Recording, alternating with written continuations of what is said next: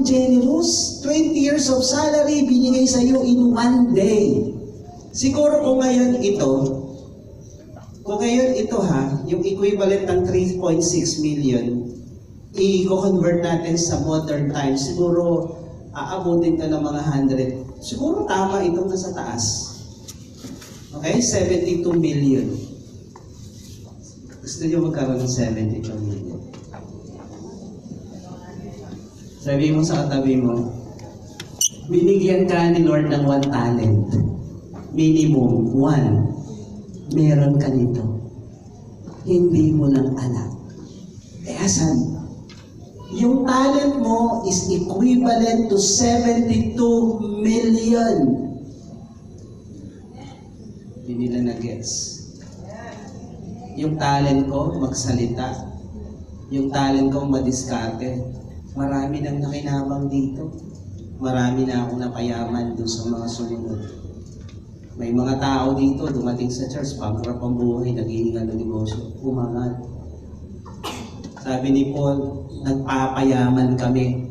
Sabi ni Paul sa 1 Corinthians 6, lahat ng sumunod sa amin, umaangat buhay.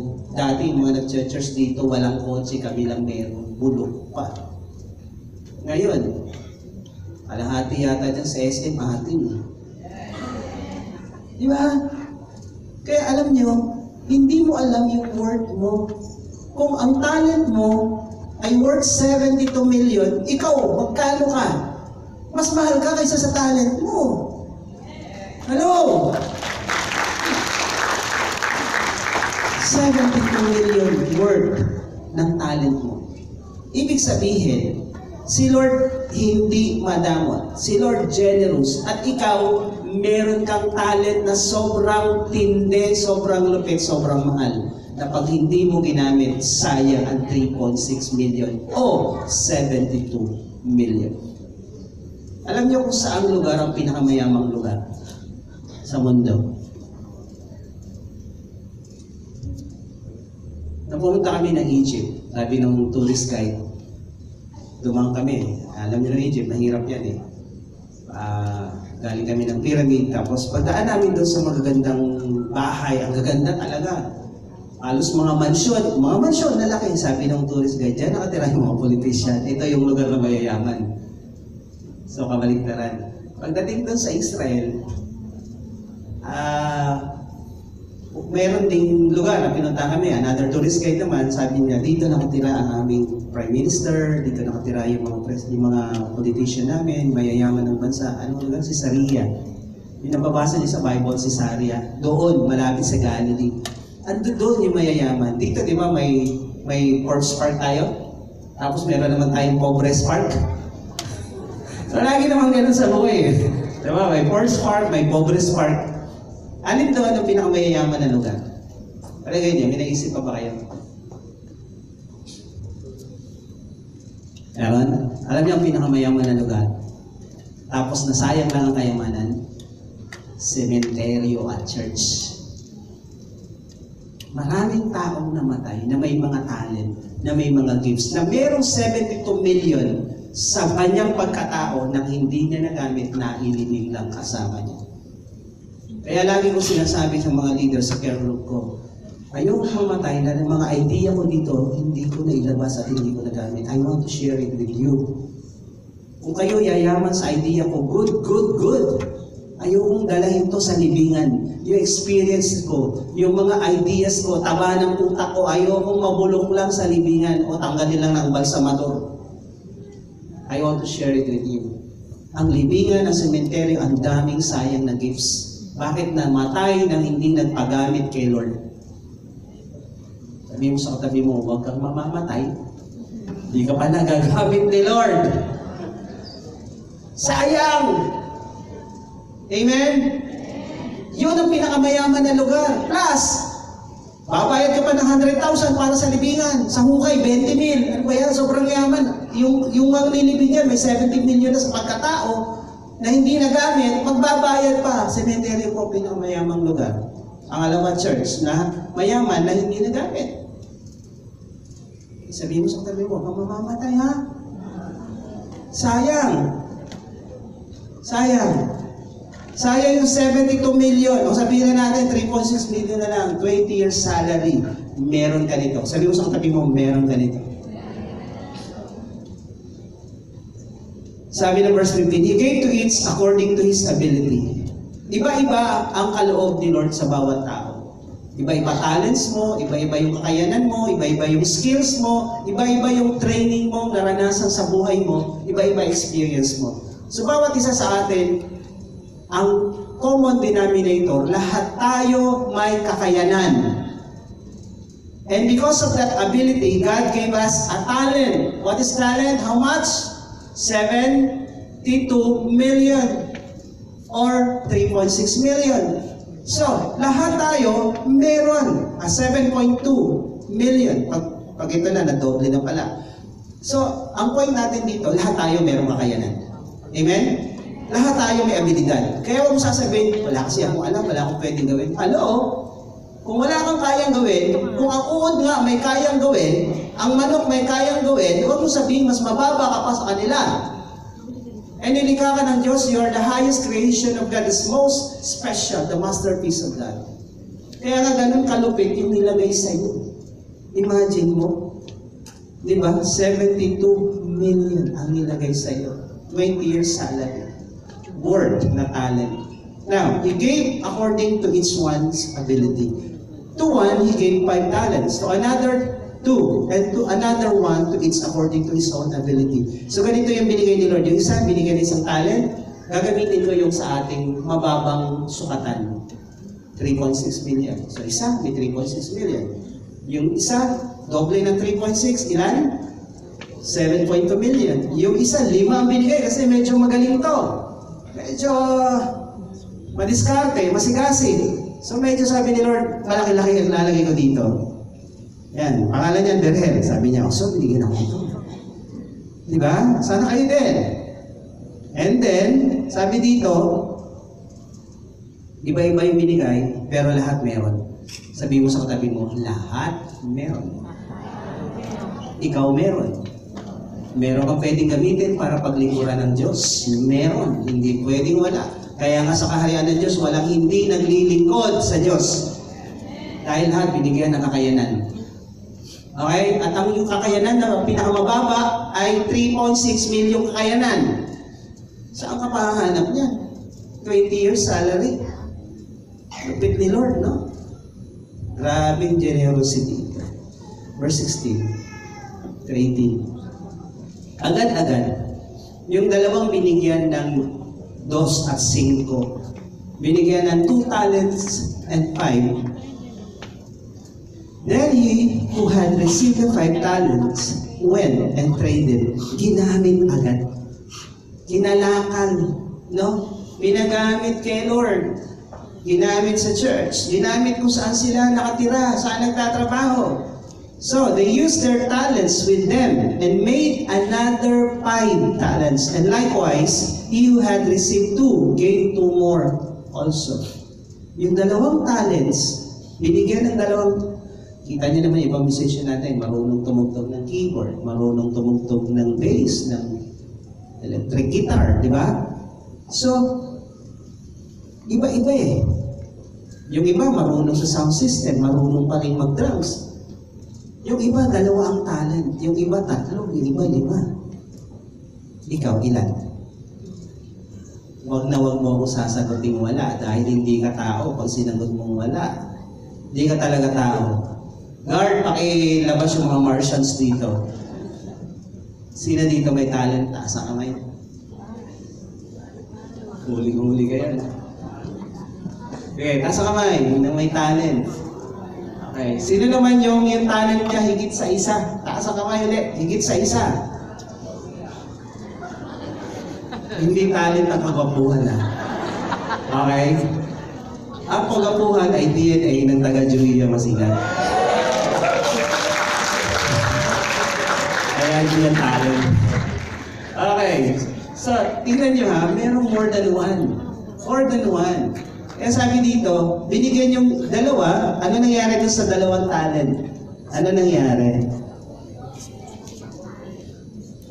Doble. Ilang milyon na. 14.4. Grabe. Nung panahon na yun, nung panahon natin, hindi na natin ito mabibilang. Sa panahon nila, mas lalo. Wala pang cellphone nun, wala pang computer, wala pang calculator. No? Wala pang yata abacus. 5 talents. 18 million. Ilan na? 36. Alam niyo, eto ha, makinig kayo.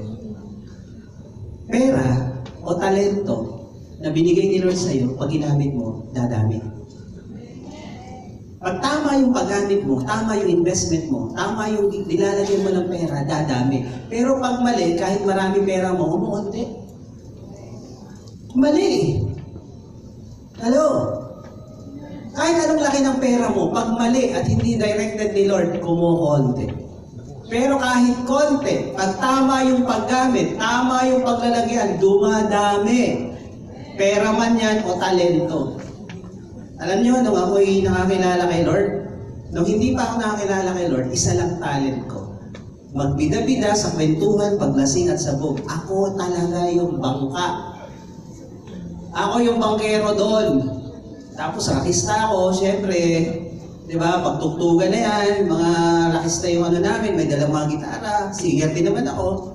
So yun, bidang-bida ako doon. Tapos pangatlong talent ko, mamana. Gumagawa po ako ng pana, yung mga bakal na gano'n, pinupukpuk ko, kinukortehan ko ng Christmas tree, tinulubog ko sa lason, nalagyan ko ng buntot, kaya kong patamaan yung tansan. Gusto nyo sample? Sample? Yun lang yung talent ko, wala nang iba. Kaya nga nang medyo nagkaedad-edad ng teenager, yung kapatid ko nag-abroad, nag-electrician, tapos tingin sarili ko pambihira, wala akong kinabukasan. Wala namang trabahong mamana. Di ba? Wala namang trabahong magbida-bida. Wala akong alam. Kaya yung ano ko, yung gloominess na sabi ko na pag-asa sa mundo dito. Hindi ako magtatanong ko, wala akong alam. Pero alam niyo, unti-unti, lalo na nung nakakilala ko kay Lord, pinagamit ko yung kakayanan kong magwalis sa church, maglinis ng bangko. Ngayon, dami kong alam. Kahit saan mo ko dalhin, alam kong gawin. Kahapon, wala kaming operator sa sound system, yung prayer meeting, ako operator. Tapos yun nga, nagkurog-kurog yung mga wire. Gawa na namin, hindi na namin. Kaya mong gawin na. Bakit? Yung talents ko, hindi lang 5. Ang dami. Kung ang worth ng 5 talent, 36 million, ako kaya. Kaya hindi ko pong sinasayang yung nilagay ni Lord sa buhay ko. Sobrang dami. Sabihin mo sa katabi mo, huwag mo sayangin yung nilagay ni Lord sa iyo. Sobrang laki, sobrang dami. Pag ginamit mo, dadami. Dodoble o higit pa sa doble. Dadagdagan. Pag di mo pinagamit, mawawala. Kaya yung may mga talent dito, magpagamit na kayo. Next week, meeting tayo, okay? Verse 19, the day of reckoning will come, or judgment day. Sabi dito, but he who had received one went and dug in the ground and hid his Lord's money. Yung binigyan ng iisa na nga lang, tinago pa. Di ba may mga narinig kayo? Pagdating sa video okay, nung nalasing na, nagkakakanta, pamira, may tinatago ka palang kakayanan. Di ba, may tinatago ka palang boses. Yung iba naman, tapos sasabihin mo, ang ganda pala ng boses mo eh. Nalasing kasi, kumanta, no? Yung iba naman, kumanta, may tinatago ka palang boses, itago mo na lang. May mga ganon. Pero, eto, meron talaga eh. Merong talent eh. Merong kakayanan. Tinago. Tinago. Alam nyo, dito marami nagtatag. Hindi naman kriminal. Pag namatay ka, kasamang malilibing yung talent na tinago mo. Actually, dito, una niyang nilibing yung talent niya bago siya. Inuho kayo, nilibing yung talent. Dito, maraming tao nakalibing yung talent. Panahon na, para hukayin yan. Amen? Sabi mo sa katabi mo, hukayin mo na. Dahil pag yan, manatiling nakalibing, susunod ka dyan. After a long time, the Lord of those servants came and settled accounts with them. Yung isang talent, hindi tumubo, Sinuli niya sa master niya, at ang sabi ganito, I was afraid. I was fortified. Joke. I was afraid. And went and hid your talent in the ground. Takot kasi ako eh. Takot tumayo sa harap. Magaling naman ako kumanta. Kaya takot ako tumayo dyan sa harap. Takot ako mag-volunteer. Takot ako mapahiya, baka pumayok ako. Takot ako. Lahat ng takot walang nararating. Lahat ng bagay na gagawin mong tama sa simula, magkakamali ka. Huwag kang matakot magkamali dahil bahagi yan ng tagumpay. Walang nagtagumpay na hindi nagkamali. Huwag kang matakot. Takot ako kumamay, nanginginig ako pag lalo na maganda yung kakamayan ko. Nako! Natakot ako eh. Sabi mo sa tabi mo, tanggalin mo yung takot mo. God has not given us the spirit of fear, but power, love, and sound mind. I was afraid and hid. Anong sagot ni Lord? But his Lord answered and said to him, hindi lang duwag, wicked ka pa. Kaya hindi ka nagpagamit kay Lord, kaya hindi mo pinagamit yung talent mo, hindi ka lang tamad, ang sama-sama mo. Wicked. Ang wicked, sama-sama. Ang sinner, makasalanan. Pero ang wicked, mas malala. Bakit malala? Bakit wicked ang hindi magpagamit kay Lord? Imagine mo, binayaran ka ng banal na dugo, pinubos ka, pinaghirapan ka, inalagaan ka, nung nagkasala ka, pinatawad ka, lumayo ka, nag-backslide ka, tinanggap ka ulit, tapos ayaw mo magpagamit. Wicked ka talaga, walang hiya ka talaga. Hello? Bato-bato sa langit. Ang tamaan, bukol. Amen. Wicked talaga eh. Yung bang ramdam na ramdam mo yung love ni Lord. Naintindihan mong namatay siya para sa iyo. Minahal ka pa rin kahit sablay ka. Tinanggap ka pa rin kahit ilang beses ka nang lumayo. Tapos ayaw mo mag-serve. Wicked.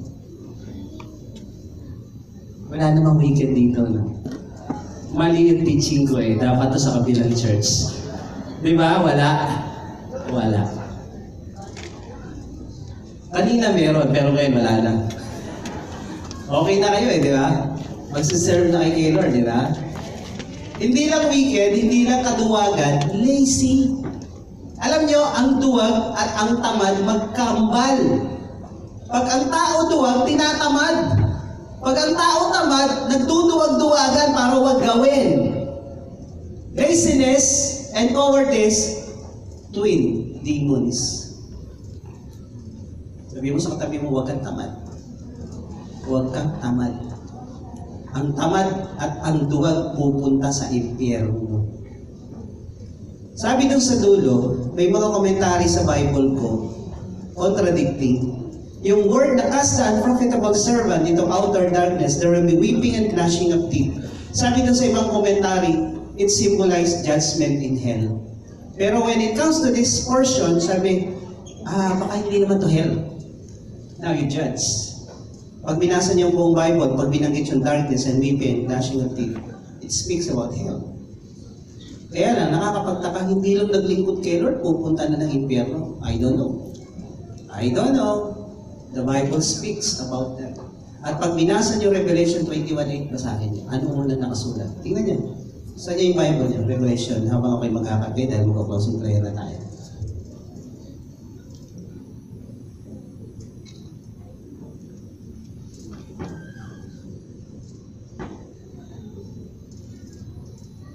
Ang sabi? Anong unang word na ginamit? The fearful. Sa ibang translation, the cowards. Sa Tagalog, mga duwag. Pupunta sa naglalagablab na apoy ng impyerno. Ang kaduwagan pala ay pwedeng maghatid sa iyo sa impyerno. Ang katakutan, takot ka tumayo, takot kang mag-serve, takot kang mag-volunteer, pwede ka palang mapunta sa impyerno. Hindi ako ang nagsasabi. Bible. Takot kasi ako eh. Alam niyo ba yung nahihiya, takot din? Kaya kasi ako, takot ka din. Mahiya ka sa paggawa ng mali, huwag kang mahiya sa paggawa ng tama. Ang paglilingkod sa Diyos, hindi nakakahiya. Ano man yung posisyon mo, ano man gawin mo, hindi yan nakakahiya. Isang malaking karangalan yan sa langit.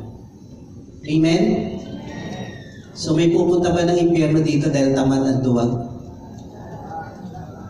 Lahat ba tayo dito masipag at hindi takot? Taas kamay, taas kamay. Sabi mo sa katabi mo, matapang ako. Masipag ako. Magsiserve ako kay Lord. Ang mamaya-maya, pagligpit natin ang gamit siya, 1 minuto lang upos yan. Okay, lastly, verse 29. Everyone who has more will be given. Kung sinong meron na, bibigyan pa. Nung bago akong Kristiyano, di pa kami nagninegosyo, ako pa lang, iniisip ko yung mayayaman. Bakit itong mayayaman na to, mayaman na, nagpapayaman pa, mga ganin? Iintindi ko. Tapos, nung nagmamature, syempre, tumatanda, nagmamature tayo, dapat may ginatandaan tayo. Nare-realize ko nakakatulong sila sa ibang tao, nagbibigay sila ng employment. At the same time, nung nabasa ko to, kung sino meron bibigyan pa. Now I understood. Kapag ikaw tama yung ginagawa mo, sa pera mo, sa talent mo, tinutulong mo sa iba, pinaglilingkod mo sa iba, bibigyan ka pa ni Lord lalo. Kaya yung mayaman, lalong yung mayaman. Yung mahirap, lalong naghihirap. Kagagawa nino, kagagawa niya. Mahirap na, tamad pa, duwag pa, takot sumubok, takot mag-apply ng trabaho, takot gumawa ng ganito, takot mag-business ng maliit. Di ba? Yung wala na, tatanggalan pa, sabi ng Bible. Wala ka syota, takot ka mandigaw. Di ba? Takot ka. O di lalo ka mawawalan. Naubos na lahat ng babae sa mundo, wala ka pa. Ikaw naman takot umibig. Di ba? Takot sumubok pali. Nabigo na ako minsan, tama na to. Kaduwagan eh. Kung sinong meron, bibigyan. Kung sinong wala, tatanggalin pa. Pag yung meron ka, ginamit mo sa tama, pinaunlad mo, yung talent mo, ginamit mo para kay Lord, bibigyan ka pa ni Lord ng maraming talent. Yung pera mo, ginamit mo sa pagpapaunlad ng sarili mo at ng ibang tao, bibigyan ka pa ni Lord ng marami. Amen? Yung kotse mo, kahit mapulok-pulok, ang sakay 10 at 15, may nakasabit pa. Ganon yung kotse namin noon. O diba? Pag pinagamit mo sa iba, bibigyan ka ng isa pa. O yung pangalawang kotse namin, ang laman, 15 pa din. Mga payat lang. Ay, yung pangatlong kotse namin, hindi mas maganda-ganda lang. Alam nyo, binibigyan tayo ni Lord ng blessing, hindi para sa sarili. Para i-bless natin yung iba na karapat dapat i-bless. At pag ginawa mo yan, lalo kang bibigyan ni Lord. Kaya yung mga nagsiserve kay Lord faithfully, buong puso, buong lakas, kahit pagod, kahit may trabaho, naglilingkod pa rin kay Lord, dinadagdagan ni Lord yung blessing ng mga yan. Dinadagdagan ni Lord yung promotion, yung sahod, at dinadagdagan ni Lord yung talent.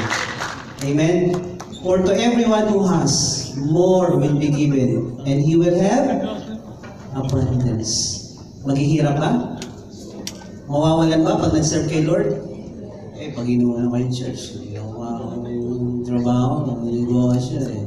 O kaya nga, trabaho ka ng trabaho, may pera ka ba? Wala. May mga kilala nga ako eh, gagaling eh. Tapos di makapag-church kasi kailangan ng maraming kliyente, kailangan maraming trabaho kahit Sunday. Hanggang ngayon, mahirap pa rin. Tapos wala na sa church. Ito the worst thing. Wala ka na sa church, mahirap ka pa, impyerno ka pa, grabe kahirapan mo. Tandaan nito. Pag inuna mo si Lord, uunahin ka rin ni Lord. Tandaan nito. Subok na to. Kaya yung mga kakilala ko na inuuna yung pera, trabaho, negosyo para yumaman, purdoy pa rin hanggang ngayon. Pero yung mga inuuna si Lord, halos minsan dyan na nga nakatira sa church, Magugulat ka, umaasenso. Di ba? Umaasenso. Kaso ang problema, ito temptation, pag umasenso na, mabibisi na ulit sa work at saka sa business, biglang makakalimot kay Lord, patay na naman. Kaya maintain that commitment. Una si Lord, pangalawang pamilya din paglilingkod kay Lord. Amen? So, huwag na natin payamanin ang sementeryo, payamanin natin yung church. Dahil yung mga talent na binigay sa inyo, it's worth 3.6 million each. Minimum. Kaya kung talent mo 5, grabe, ang yaman mo, boy. Pangklase ka. Ikaw na talaga. Sana gayahan ka na marami. Amen? Tayo.